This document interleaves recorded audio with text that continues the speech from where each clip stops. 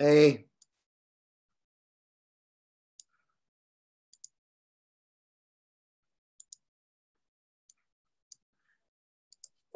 How's it going, Steve? Hey, how's it going, Nolan? Pretty well.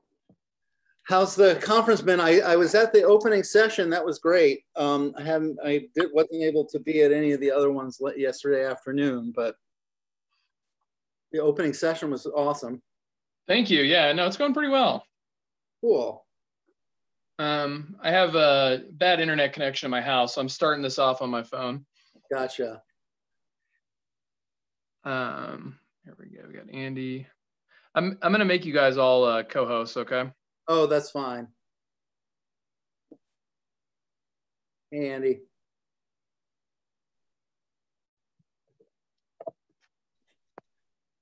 Good. Hey, I was saying hello to you, Steve. Hey. Hi, Nolan. Good morning, guys. Morning. Morning.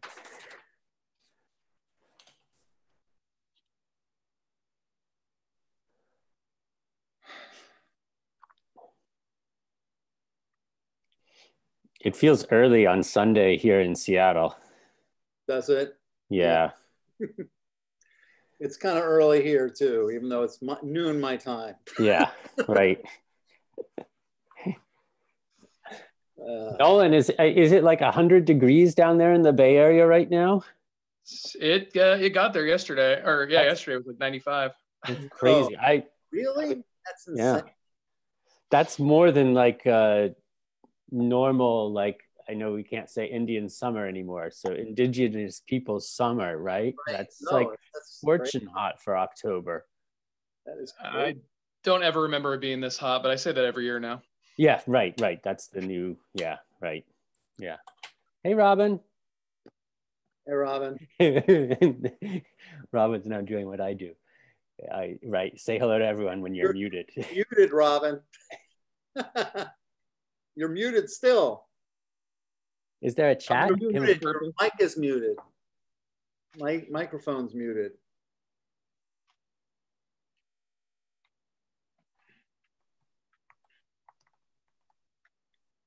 Can I hear you? I still can't hear you. How about this? Yes. There you go. Okay. Oh, that's hey. here, right? It's very rare that we would say Robin Andersen is muted. Right, exactly. That'd be a disaster. Would be.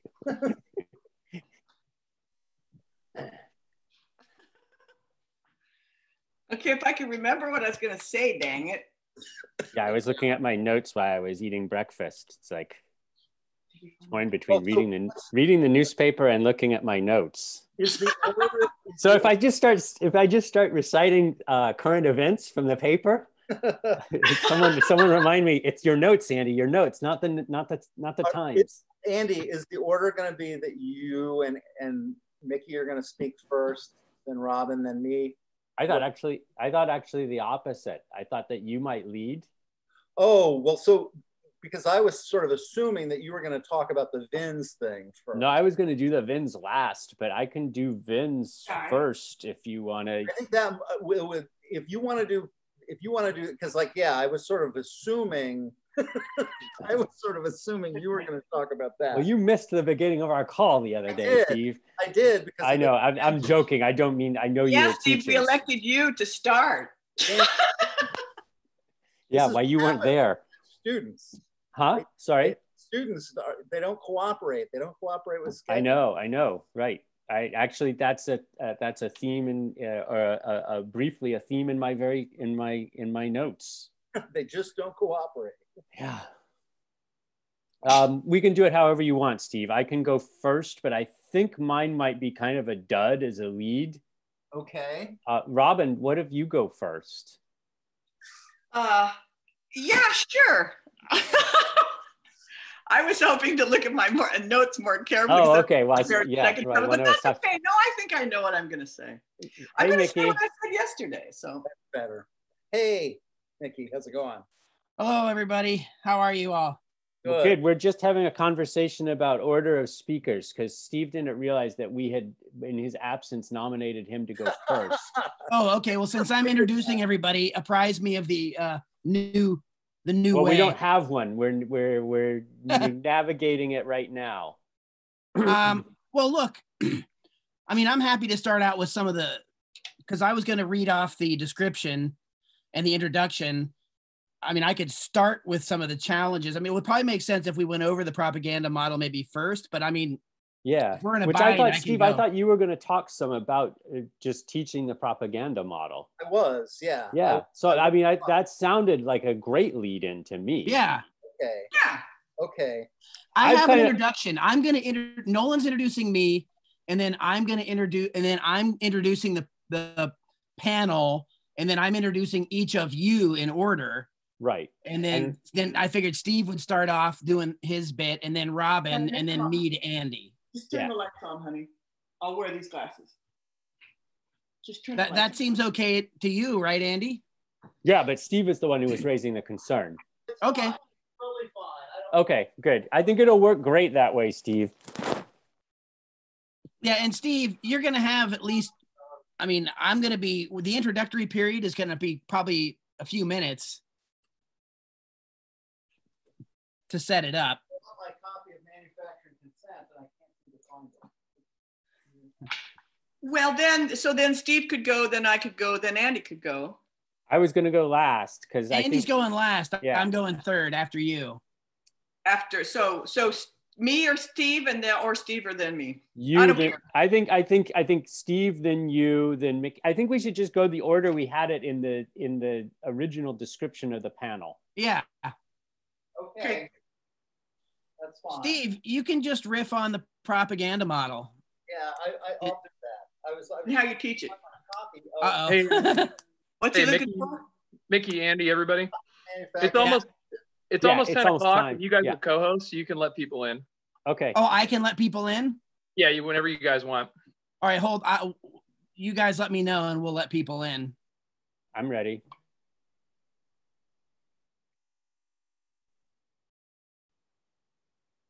Are you guys ready? Sure. I'm ready. Yeah. Steve, are you cool? Sure. All right, I'll let everybody in.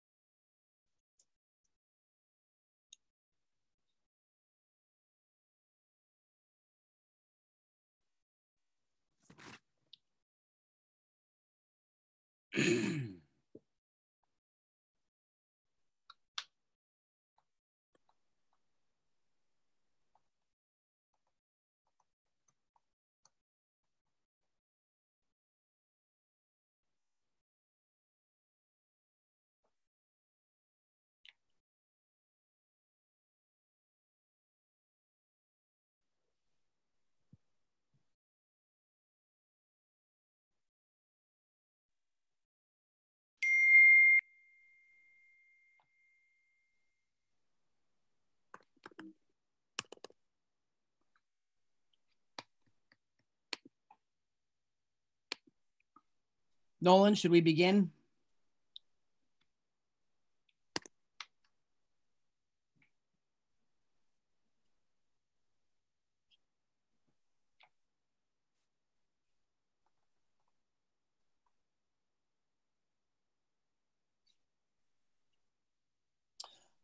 Hi, everybody.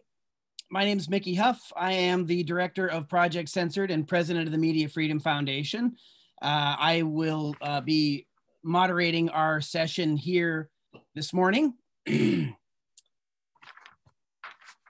Our panel, Critical Media Literacy, Project Censored, and the Propaganda Model, is our topic for today. I will be introducing all of our panelists here momentarily.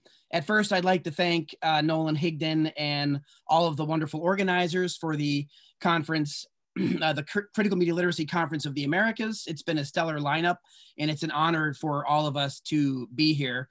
It would certainly be lovely if we were all in person, but this is certainly a welcome alternative in terms of a platform for us to share this important information.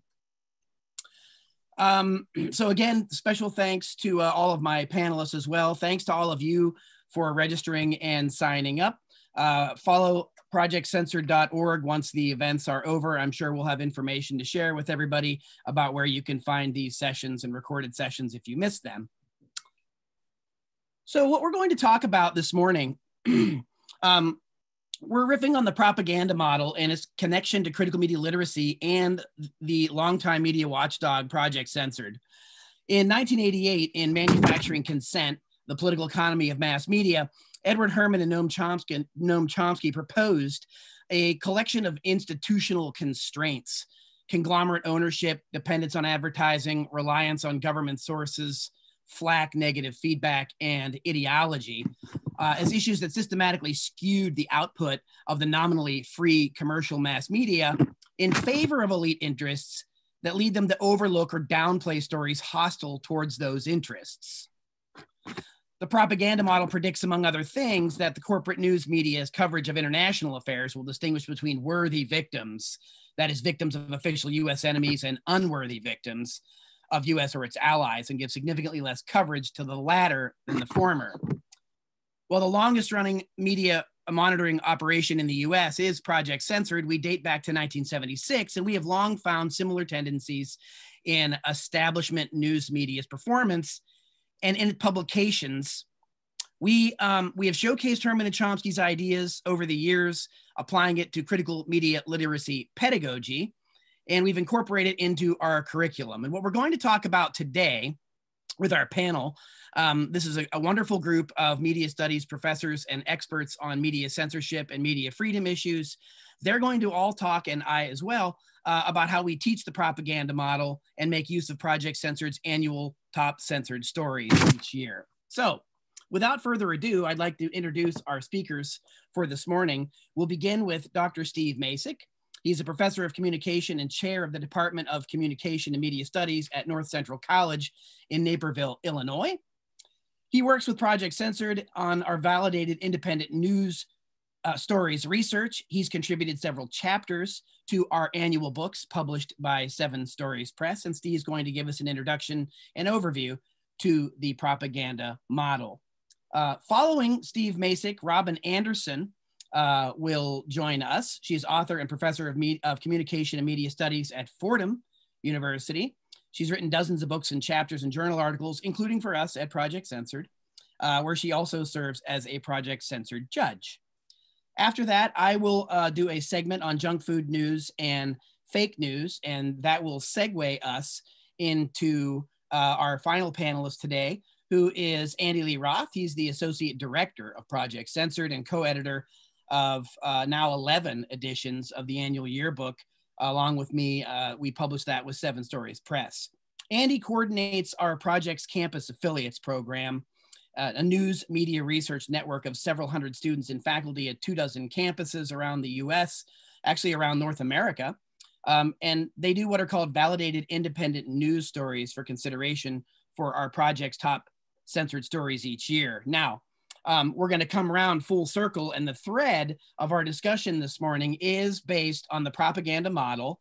We'll update that more for the 21st century. And then, of course, we'll relate that to the critical media literacy pedagogy and curriculum of Project Censored. So thanks again for joining us, everybody. And we're looking forward to a great discussion.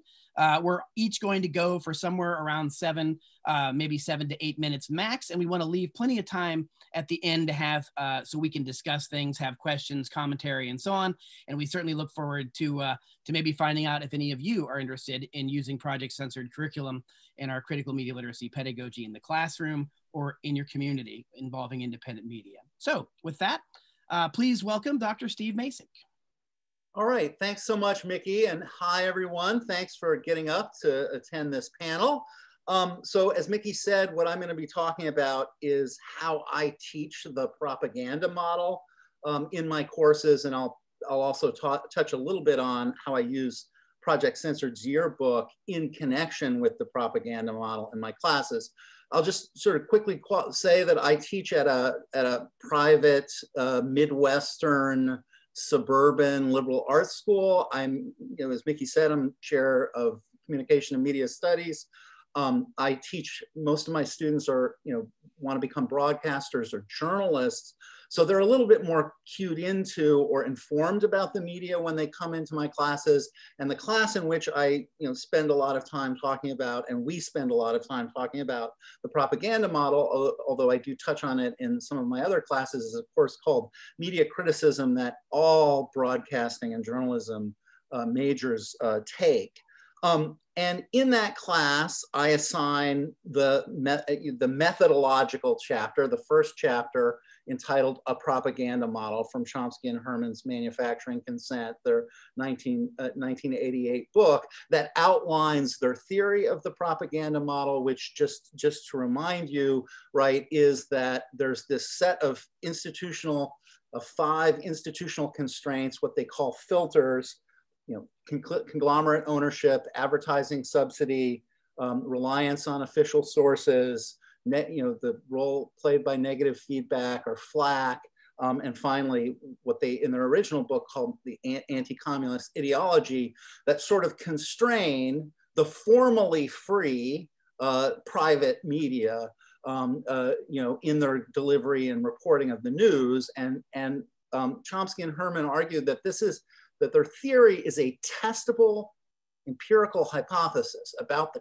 kind of news that the corporate news media will produce. And one of the things they predicted is that it will skew towards favoring elite interests, that it will de-emphasize stories about abuses of power by elite institutions, and elevate stories that favor elite interests, and that, especially as Mickey said, that in coverage of international or foreign policy news, that they will distinguish between worthy and unworthy victims. Worthy victims being victims of official U.S. allies, and unworthy, worthy victims being victims of official U.S. enemies, and unworthy victims being victims of official U.S. allies. And if any of you have read the book, you know that sort of the main focus in the book is on how the news media have covered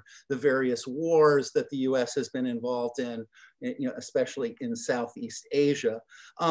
In my class, I also give them a follow-up essay by Ed Herman entitled The Propaganda Model Revisited.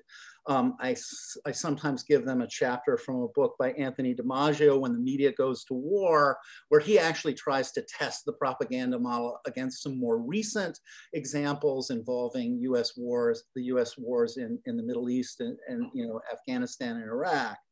And in my classes, we spend a lot of time talking about the various filters or institutional constraints and the sort of news that each of them might filter out or disqualify from consideration.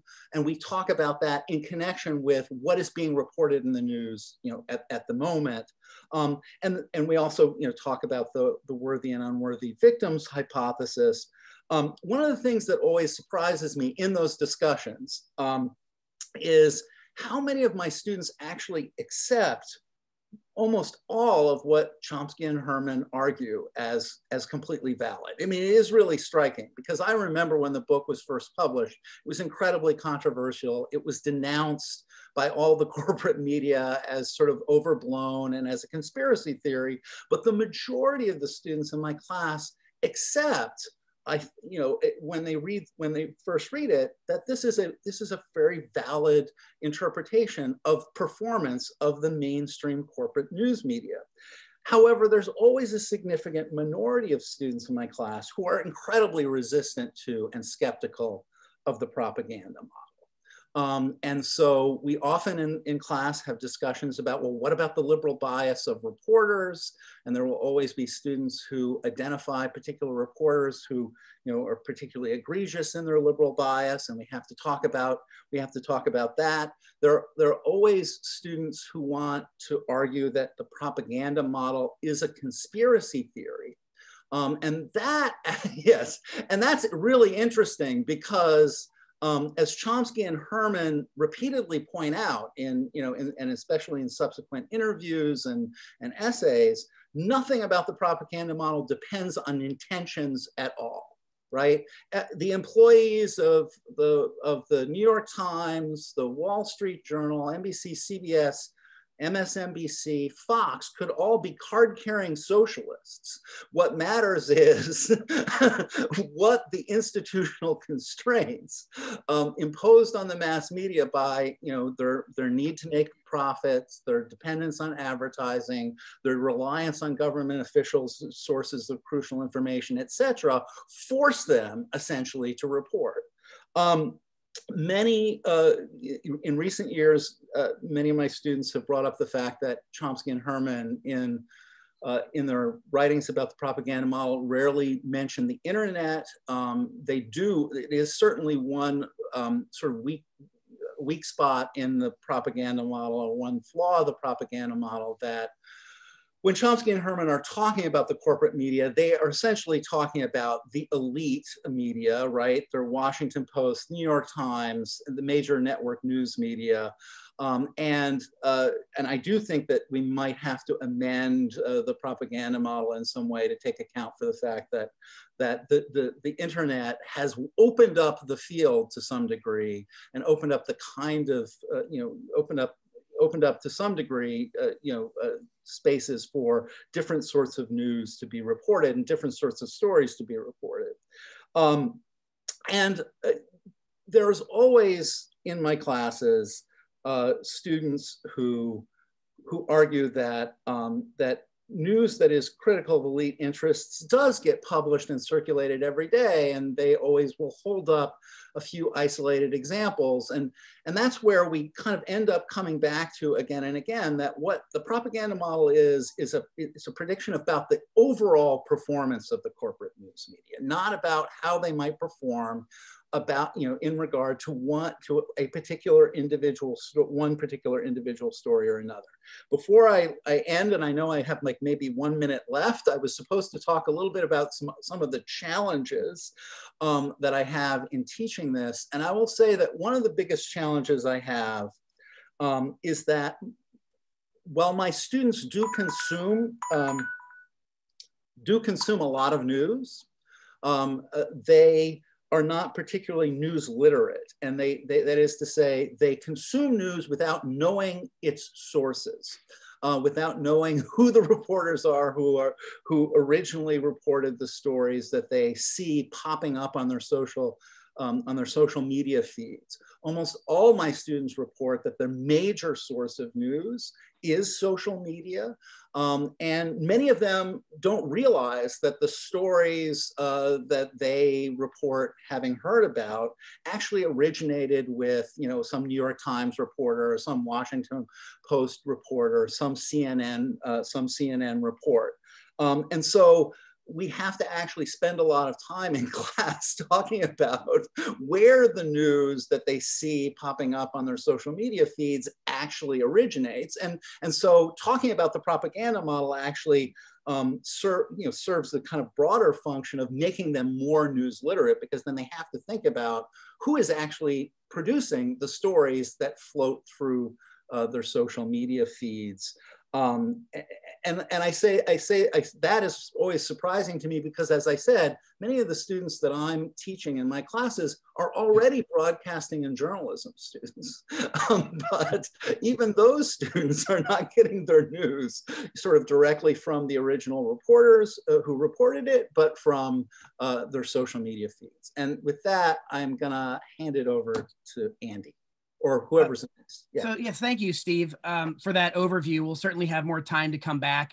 Up next, we're going to welcome Dr. Robin Andersen, who's going to talk to us about news abuse. She is longtime contributor to Fairness and Accuracy in Reporting. And also we had the pleasure of having Robin write our news abuse chapter this year for the forthcoming book, Project Censored State of the Free Press 2021, which comes out December 1st. So Robin Andersen. Hi, Mickey. Hey, great to be here. Thanks for inviting me. I'm really excited about talking about the propaganda model once again, because in 2007, I was at a conference called Media and Propaganda at Windsor University. And they kind of evaluated its influence over the years and maybe what kind of things we should think about to add to it or maybe to alter it. And so a number of our colleagues were there, Deepa Kumar, Oliver Boyd Barrett, lots of other people. So I'll start by saying, looking at the criticism then and changes in the media now and how we basically do media criticism and understand Google and the whole infrastructure of the internet, the Project Censored, I believe, is addressing in its critical media literacy model and the way it's teaching and designing curriculum. It's really addressing many of the things that Deepa and Oliver brought up in 2007. And one thing I think is really getting students to think about critical media literacy, looking at media with a values lens of inequality and racial injustice, and creating alternative narratives and spaces to liberate yourself from this mainstream model. If we look at some of the things that were said in 2007, I think it'll illuminate that proposition.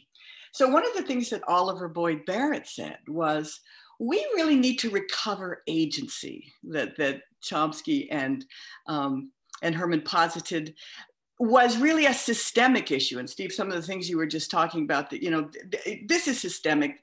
This is the way the media works and aligns itself with advertising and government and ownership and all of that stuff.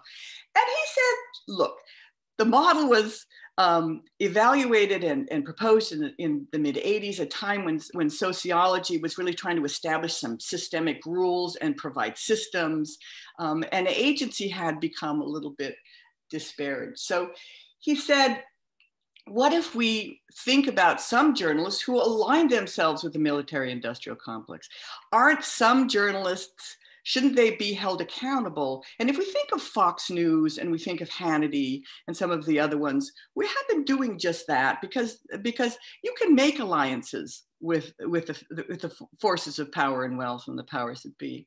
But more importantly, I think the idea of agency is empowering the students. How are they receiving this message? What do they think?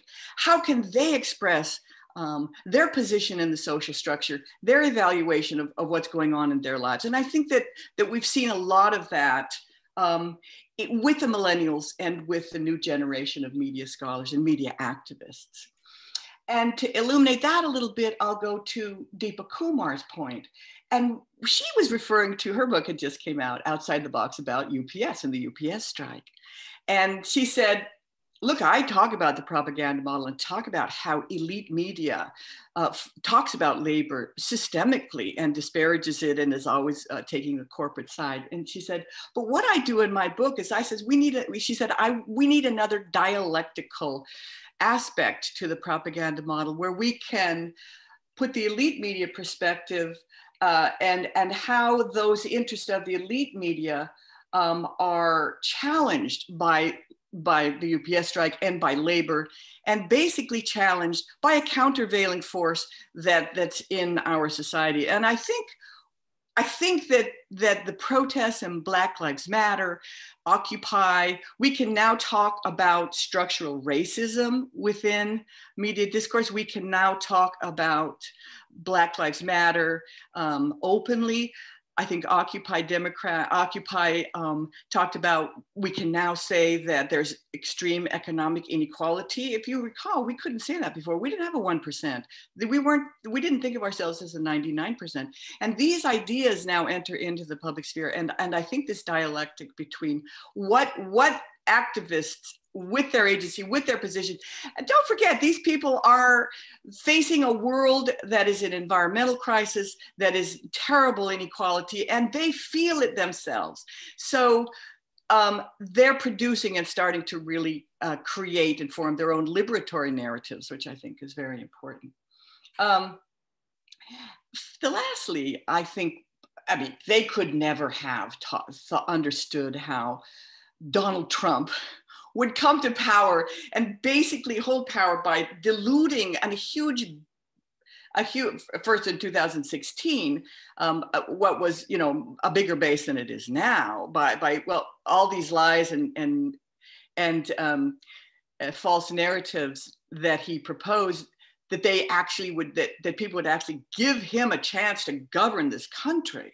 That's astonishing. But we find ourselves in a moment where we, the people in the United States, our ideas, 87% pro Medicare for all. We want to tax the rich. We want to have leave. We want to have all of these benefits, and neither party are representing us, and neither really, at times, a little bit in the elite media. But they've rejected Medicare for all. Bernie Sanders as the main representative of that. Instead, they have accepted a narrative where all of this can be justified because we're under attack and scapegoated from immigrants and all of those brown othered people, and given white supremacy a complete totalizing narrative that they now believe. And then it goes on to the virus and it coming from China, and now it's QAnon and all of these strange cult conspiracy narratives seem to be allowing real information from entering people's minds, and they're actually, many of them, when you talk about them, yeah, I don't know about that, but I'm still going to vote for him. So I think part of that, another person at the 20 years ago, one of our colleague scholars said, look, Chomsky and Herman talked about anti-communism as one of the main dominant narratives that shaped all information. And then they thought, well, listen, we should really call anti-communism the dominant ideology. So one of the scholars said, look, anti-communism translated into simply terrorism after 9/11, and all of that othering of communists then went on to Islamic extremism and every way in which we justified, again, all of our, in this case, foreign policy and militarized tactics against the world on the fear of terrorism. So now Trump seems to have taken that othered foreigner that we can find all the way back to Native Americans and slavery now and pull forward to the present moment. And he can say, these people are the problem. This is our country and we need to take it back. And so immigrants and Mexicans are criminalized and all of that. And as a primary justification for the kind of white supremacist, toxic masculinity policies that he is continuing to promote and will promote if we allowed him to get back into the White House. So I just think that those are the kinds of things that we might be thinking about when we think of expanding the model. The use of video, the use of handheld cell phones, handheld devices and cell phones to tape the police brutality of mostly Black men, but Black women and trans people too, and how that also went across the internet and allowed us to move forward with the notion that structural racism is now a thing, and has been assigned a part of the discursive narrative that we can now identify. So these kinds of things we need to keep talking about and need to keep wondering about. And also, of course, the ways in which Google and Facebook and Twitter so dominant that you could say that they're really dominating the way in which public discourse is carried out in this country to many sectors of the country. And we need to start thinking about how we can think about those things and how we can stop that, because so many things are out there to censor Facebook and Twitter, which of course is not the answer. So we need to start, I think, putting on some of our energies there and still speaking to and encouraging our students as we have done at Project Censored with critical media literacy to do all those things. Thanks. Thank you so much, Robin. And thank you to everybody in the chat area. If you have any questions or comments along the way, we'll certainly try to come back to them. Looking forward to that conversation. Again, I'm Mickey Huff, the director of Project Censored, president of Media Freedom Foundation. Also, by day, I'm a professor of social science and history, and I chair the journalism department at Diablo Valley College in Northern California. And so a lot of the work that we do at the project is stuff that we do in the classroom. So what I'm tasked with doing here right now in my allotted time is sort of carrying along, and some of you that know the project will see that we're kind of going through what we do in the annual books about media analysis. After me, Andy's going to talk about censored stories. You heard Robin Andersen talking about news abuse propaganda. I'm here to talk about another major challenge that we have in our news media, and that's something that the Project Censored founder, Carl Jensen, called junk food news, or Twinkies for the brain. And I'm going to segue that into our infotainment culture of fake news. So it's a lot to tackle, but again, I look forward to our conversation when we're finished with our presentations. Walter Lippmann in 1920, in Journalism and the Higher Law, Andy Roth and I wrote about this in the intro of Censored 2013, said, all that the sharpest critics of democracy have alleged is true if there is no steady supply of trustworthy and relevant news. Incompetence and aimlessness, corruption and disloyalty, panic and ultimate disaster must come to any people which is denied an assured access to the facts.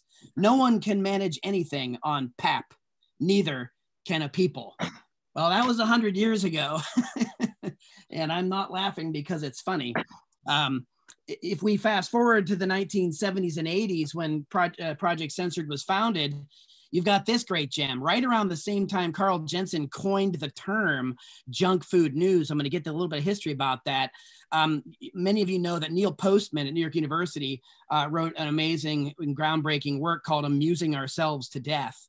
And in 1985, when this was published, Postman wrote, "Our politics, religion, news, athletics, education, and commerce have been transformed into congenial adjuncts of show business, largely without protest or even much popular notice. The result is that we are a people on the verge of amusing ourselves to death." And as Nolan Higdon and I quipped in the beginning of the United States of Distraction, quoting Lao Tzu, if we're not careful, we'll end up where we're heading. My big question is always, well, are we there yet? Have we arrived at this idiocracy about which we've been warned repeatedly over the 20th into the 21st century? Carl Jensen in the early 1980s, he was receiving some criticism from the news media industry at the time because he talked about what they didn't cover. And they said, well, look, we were using news judgment, right? So we can't possibly cover everything. Well, now that we have the 24/7 news cycle, we'll get to, maybe we can talk about problems with that, how time is used or how news judgment works. But Jensen said, okay, I'm going to assess this fair critique of his own assessment that they were leaving out important stories, often that offended the elite and the establishment. And Jensen said, I'm not just going to look at what you're not covering. I'm going to look at what you are covering. And what he discovered is just a whole raft of completely useless, nonsensical, and idiotic stories that filled up all kinds of column inches and time on network news. And what he called this then was junk food news. And he referred to it as Twinkies for the brain. Andy Roth, in our documentary from 2013, Project Censored, the movie Ending the Reign of Junk Food News, kind of famously quipped that junk food news was kind of like throwing back Pringles, kind of like tied you over for a little bit, but 30 minutes later, you've got a stomach ache. You haven't really nourished yourself. And this is kind of what we do with our news diet. So part of the junk food news analysis of Project Censored is kind of a guilty pleasure for the students a lot of times, because they get to go and look at what the vapid stories are that the news media covers, but they don't just look at this sort of brand name celebrity news. See, Carl broke this down into different categories. Celebrity branding, sex news or sex scandal kind of news, yo-yo news about the polls or who's leading in a race, political race, craze news about what's the latest craze or fashion of the day, showbiz news, how it, this infotainment line is ever blurred. And now we have a reality TV star president, for example. And sports news, and how that really like kind of takes center stage for a lot of people as being, well, as legitimate as political news or news about the public sphere. And last, he talked about how political news is covered often like sporting events, right? So Jensen laid out the specific kinds of problematic junk food news categories we have, and students analyze those every year with us. This past couple of years, Susan Rahman at College of Marin, Izzy Snow, and several others. They not only look then at what the news media is infatuated with, but they look at what key, significant, important stories have been left out. And in a few minutes here, Andy Lee Roth is going to talk about the validated independent news process and our top censored stories process. And that's a great example of critical media literacy in the classroom, of take a look at these stories in the top censored chapter every year, and then you go and look at, well, what were we covering instead? What was getting our attention instead? Right. And so it's a great way for students to really see almost in real time how the propaganda model is shaping the news, because ownership and advertisers seek profits and they go to sources that grab eyeballs. Right. And they tend to undergird the prevailing ideologies. And one of the most prevailing ideologies in corporate media, of course, is the supremacy of capitalism. Right. And so the main objective isn't to really inform the people and tell them about what's really going on, as George Seldy said in the 20th century, but it's rather to sell eyeballs to advertisers. And that's what tends to drive the news cycle of sensationalism. Now, I have a very limited time left to talk about the segue over to fake news. And it doesn't take much imagination to see how junk food news kind of morphs itself into fake news in the literal sense, that the history of fake news going back a couple of centuries was often seen as hoax news, completely fabricated false stories, either for deception or entertainment. By the way, Nolan Higdon's book, The Anatomy of Fake News, just out on UC Press, goes through a great history of the definitions of fake news, and I'm using it in class right now. It's a stellar addition to the using of the Censored volume, our USOD book, as far as media literacy vehicles for students. And they really tend to be, I think they really work fairly well in the classroom, and students give us a lot of great feedback about it. Now, the problem with fake news in the present is that it's not just hoax stories or silly stories, it's propaganda. Fake news isn't new at all. It's propaganda and disinformation. And while some people, of course, are worried about QAnon, and others are still worried about, the former IRA and the planting of fake news stories allegedly from Russia, the truth of the matter statistically is that very, very few of the manipulations in our news system are coming from places like Russia. Most of them are coming right here at home, whether through our social media, through our own corporate media, which has a long history of fabricating stories, whether you go back to Judy Miller and the WMD fiascos, or Jason Blair at the New York Times totally fabricating news stories, Brian Williams at NBC just totally making up news stories, getting fired, then getting welcomed back somehow. We do have a fake news problem in the United States, but we argue significantly that it's really part of our own news media structure, the corporate establishment structure, and the Herman Chomsky model still really accurately describes how news and information is filters to what audiences and to what ends. I mentioned earlier, Rob Williams posted, I posted an article bringing it up to speed for the 21st century. We can get into that maybe later if we have time, but that would include things like bots, AI or artificial intelligence, deep state disinformation. There's a whole host of new challenges we have, and a new regime of censorship on social media and deplatforming that is incredibly challenging for us. And we think the antidote to that is critical media literacy education and critical pedagogy, not censorship or blacklisting. So with that, I'm going to turn things over now to my fabulous associate director at Project Censored, and good friend, Andy Lee Roth, who is also the coordinator of our validated independent news program. So with that, I welcome Andy Lee Roth. Thanks so much, Mickey. And thanks to Steve and Robin for setting up a nice platform for me to speak from here now. I just want to go back and retrieve kind of an idea from Steve's initial comments. The basic point of Herman and Chomsky's propaganda model is that news is filtered, that what news outlets present to the public as news is in Herman and Chomsky's words, a cleansed residue of potentially newsworthy stories, topics, and perspectives. A secondary point to the idea that news is filtered is that that filtering is a structural process. Steve mentioned this, right? The point of Herman and Chomsky's argument is that this filtering operates independently of the views, the desires, or even the awareness of the individual news professionals who are tasked with presenting us the news. And as Steve mentioned in Herman and Chomsky's analysis, these 5 specific filters, to quote from Manufacturing Consent, quote, fix the premises of discourse and interpretation and the definition of what's newsworthy in the first place. And the result of that, continuing kind of quoting Herman and Chomsky's language, is elite domination of the media. And this is important for talking about the censored news stories that is the focus of my presentation today, the quote, marginalization of dissidents, right? So that's the language of Herman and Chomsky from that introductory kind of theoretical chapter to Manufacturing Consent. So for me, I've worked, in addition to being the associate director of Project Censored and coordinating the project's campus affiliates program, for years I've taught sociology and especially introduction to sociology courses at a variety of institutions ranging from elite private liberal arts schools to community colleges to campuses in the state university system of California.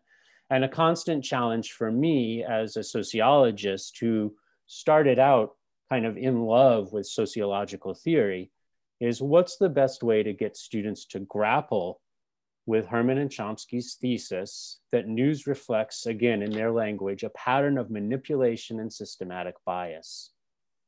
Maybe a little different from Steve's students.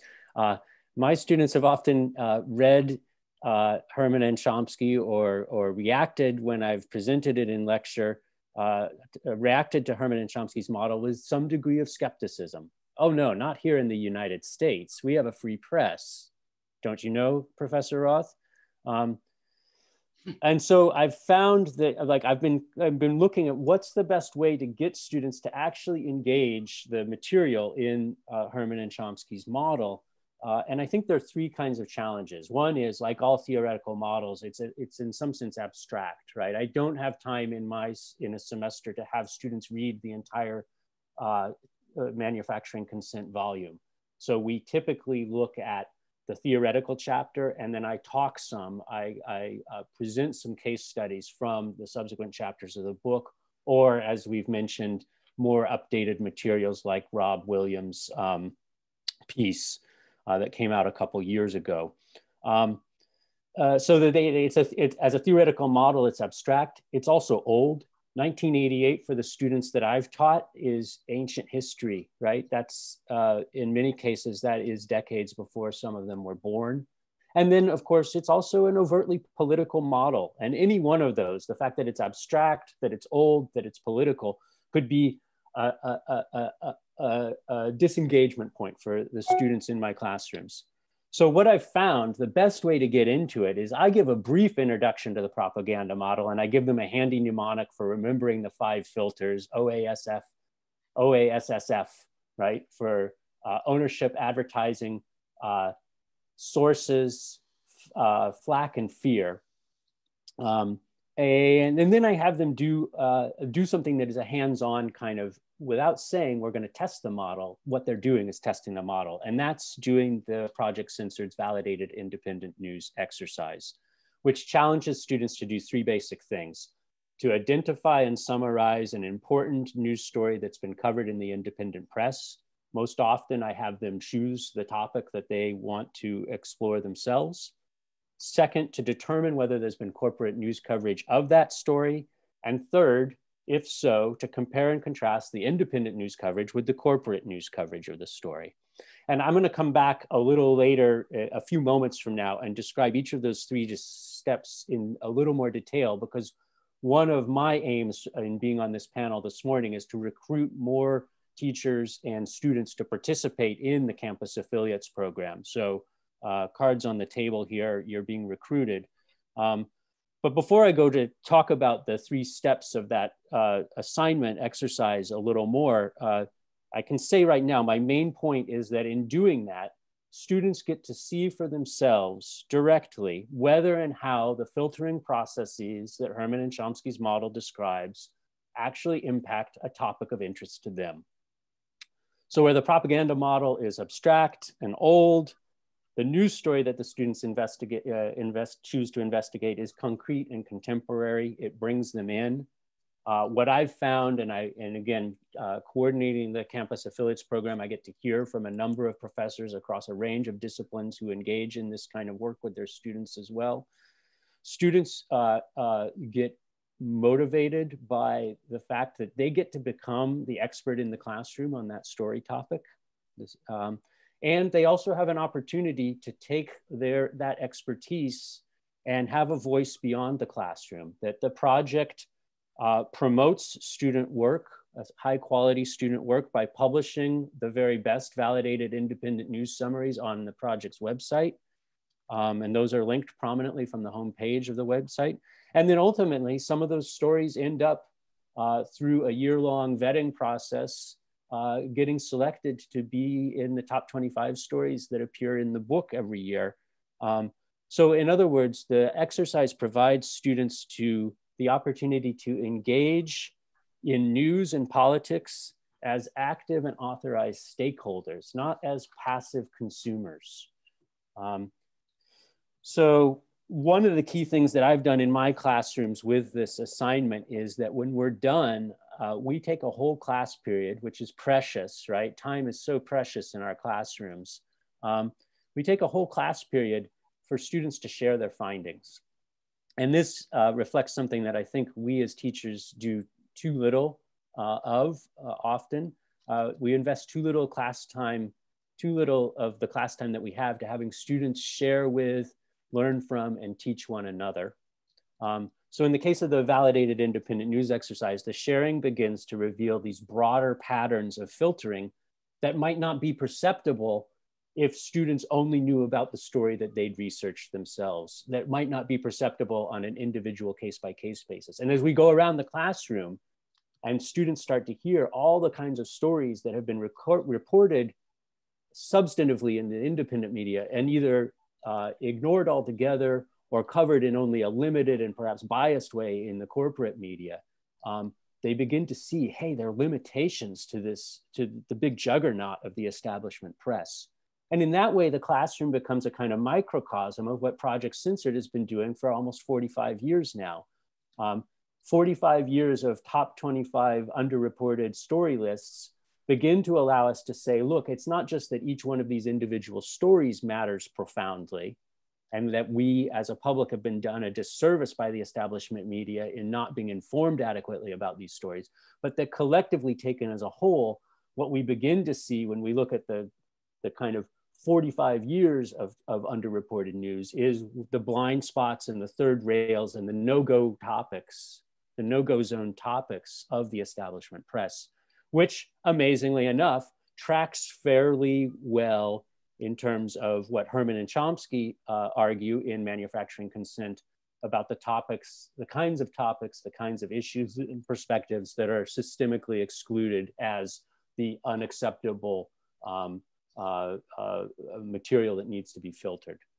Okay, I think I have maybe 2 minutes left. Let me do a quick kind of, here are 3 steps, and then I'll point to some resources that are online that are available for anyone who's interested in, especially teachers who might be interested in incorporating the validated independent news story into their own curriculum. So the first step is having students, and for each of these steps, just very quickly right now, I'm going to talk about 1 or 2 teachable, like this is hackneyed, but I'll call them teachable moments that come about as students work on that step of the exercise. In story selection, where students are picking an independent news story to research, I think the first thing is it a news story?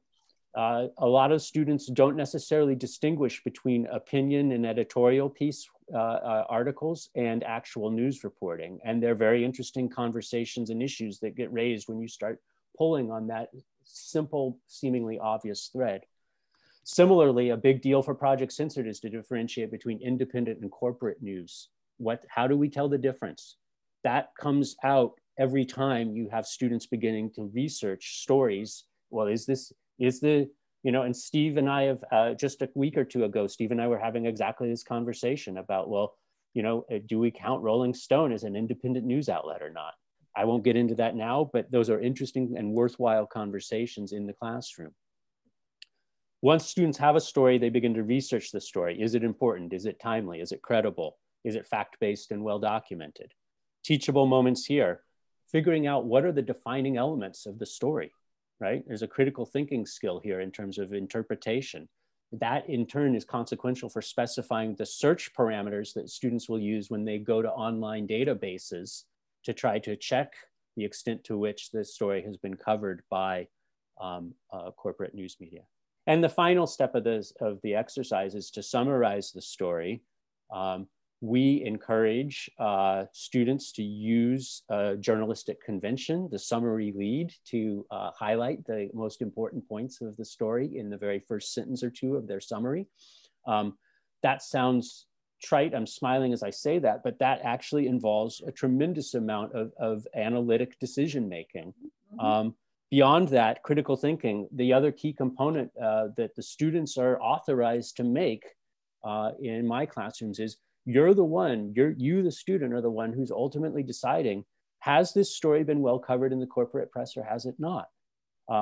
And so there's evaluation and explanation, right? It's an assessment that requires, in effect, an argument to support the validity of the assessment. So I'll wrap quickly because I know we have, there's a lively discussion going on in the chat that we want to bring to the fore of the panel now.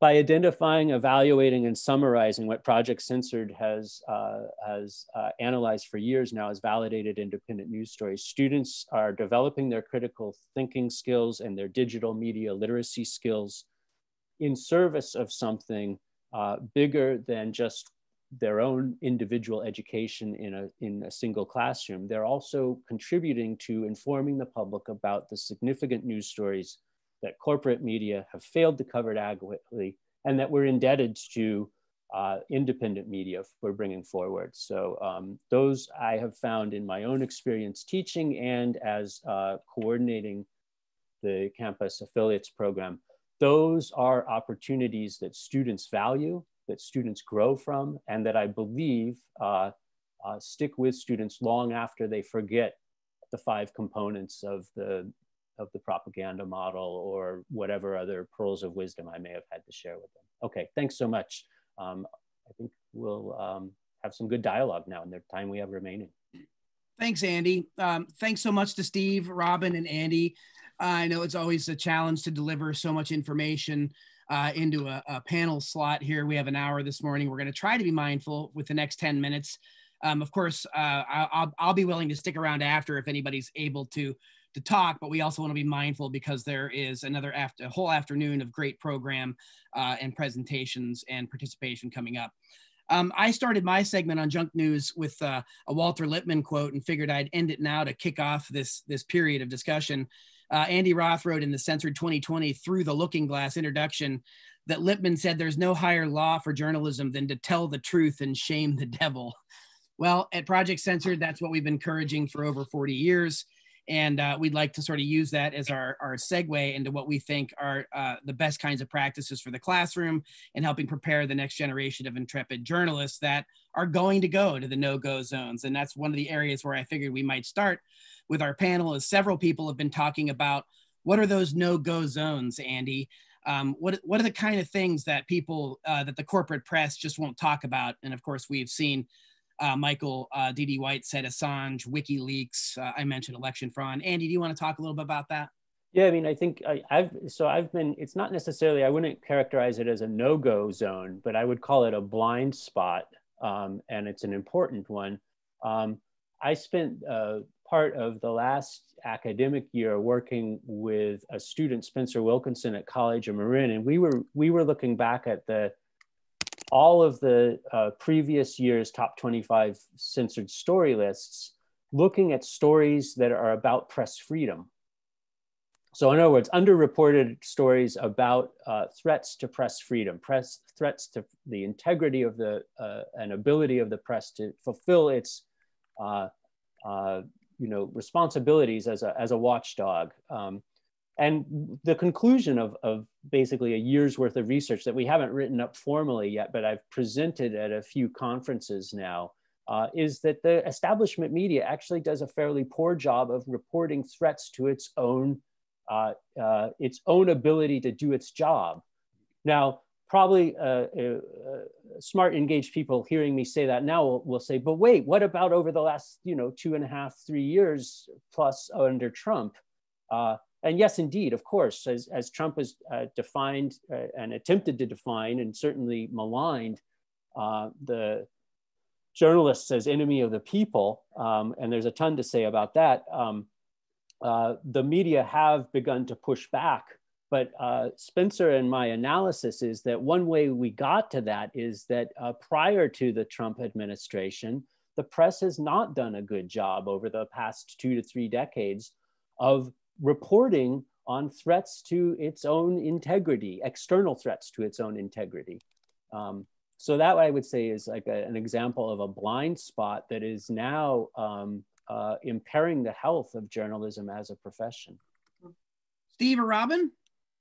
Could I just quickly chime in and say that I think one huge blind spot for the corporate news media is news having to do with labor unions and the working class. And just take, for example, what's happened over this past summer.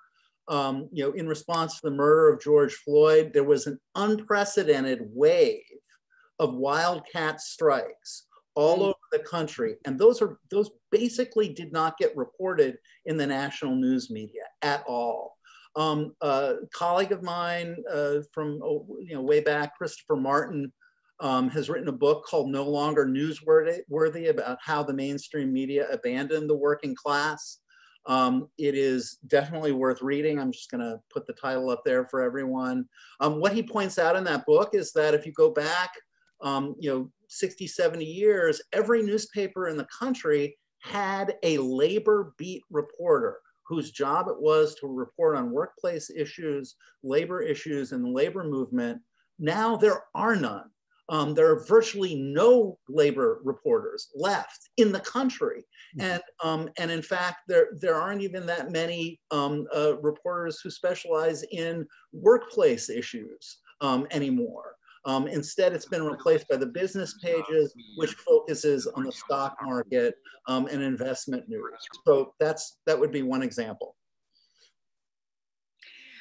I'm going to talk about Julian Assange in the next panel in about a half an hour as an example of global crackdown and how the US extraditing him from the UK, an Australian person, is such a massive step in terms of global repression of freedom of the press and in this country and everywhere. He is a journalist and he's not a whistleblower. They're charging him with publishing true information that they may have gotten from the wrong type of sources. But to date, to the Supreme Court, the US has protected journalists. They can publish even if those sources are nefarious somehow. So this will make an enormous impact globally on freedom of the press if the UK lets him go, and they'll disappear him in a supermax prison. The way the media, yes, they completely have ignored the trial. Consortium News and Shadow Spread are the only ones that have published anything about it, but they have successfully demonized Julian Assange so that other journalists can say, oh, I'm not Julian Assange, I'm nice, so maybe they won't target me. And that's, of course, very false. So, Robin, I would say, almost having written the news abuse chapter, there usually is some tiny little tidbit of story about almost all the things we don't talk about. But at global warming, it's always about jobs and still the economy rather than we're gonna die. So it's not good. Yeah, Robin, we've also, of course, to riff on that, covering whistleblowers going way back. We were supporters of the National Whistleblower Summit. Andy Roth and I had been there a number of years. We've worked with a lot of whistleblower organizations. People will remember here, perhaps, going all the way back to Gary Webb and the CIA crack cocaine story, talking about stories that we're not allowed to report on. Well, it was none other than Peter Phillips, who knew Gary Webb, that connected him with Seven Stories Press, that eventually led to the Dark Alliance book, right? You know, because the San Jose Mercury News sacked Webb, and so these are ongoing. And I mentioned Webb because I think he's a towering example of how of shooting the messenger is an age-old tactic. Assange, the latest manifestation. And I want to point out that we have a lot of resources online at our site for free. We also are a nonprofit, so we do need whatever support we can get. But our movies are online for free going back to 1998. The Gary Webb story is in our first movie going back to 1998. It's called Is the Press Really Free? The 2013 film is Ending the Reign of Junk Food News. And our latest film, United States of Distraction, Fighting the Fake News Invasion, kind of talks about a lot of the issues we were getting into here today, but we didn't go into as much detail. Harry, thanks so much for that prop there. Rob, thank you also for chiming in. It's true, monthly donors are a big help to us, but also, like Andy was saying, people wanting to get on board with the curriculum and help contribute to this project. It's a community-based project of civic engagement. It's a great kind of service learning program, and we do look forward to any of you contacting us. We're more than happy to share any of our resources or accept any of your ideas or constructive criticism about ways that we can broaden what we're doing, or maybe you can bring something to the table that we haven't yet had the bandwidth to do. Is there anyone else that has a question or comment specifically in the last couple minutes here, or anything our panelists would like to share? You're very welcome, Michael. It's good to see you. It's good to see all of you, those that are here. Anyone? No? Panelists, Steve, Robin, Andy, anything you'd like to conclude with? I just think that the ongoing nature of the work that Project Censored does is really very important. And I think that we are carrying on an analysis of the propaganda model and really adding to it. So, well, thanks. Yeah, thanks for that, Robin. Thanks, Steve, and thanks, Andy. Thanks to all of you for being here. Another reminder, we also have the weekly Project Censored show on Pacifica Radio. I'm the executive producer and host of that show. It's on about 50 stations around the US. And that's where we cover things every week that are going on. So, and I do cover critical media literacy stuff on the Project Censored show fairly often. So if you're out there and you've got ideas, and I know I'm talking to everybody that's here, you've got an invitation, contact me, mickey@projectcensored.org. We'd be happy to have you on the program, happy to talk about what you're doing. Our gracious host, Nolan Higdon, has a podcast along the line that every week does the same thing, hard-hitting social justice, critical media literacy work. We want to hear from you. We'd love to have you on our platforms to have these open conversations about the importance of critical media literacy and about the significance and big challenge we have of decolonizing the media in the 21st century. So again, thank you so much, everybody, for attending. We are officially closing this segment. But as I noted, I'm happy to stay on for a few moments if anybody wants to have a quick chat or address anything that we may have missed. So again, conference reminder, the next session, thank you, Nolan, is at 11:30 Pacific time. You can find the catalog, the program is at projectcensored.org. You all have the link for that.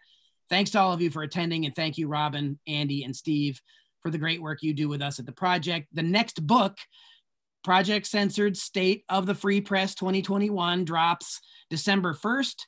If you're interested in seeing it or teaching with it, get a hold of us. We can share stuff ahead of time. We talk about media censorship, deja vu historical censorship, junk food news, news abuse, and media democracy in action, as well as a new graphic chapter on Zoom and the technocratic sort of overtaking of education. So that's all in our new book with a foreword by Matt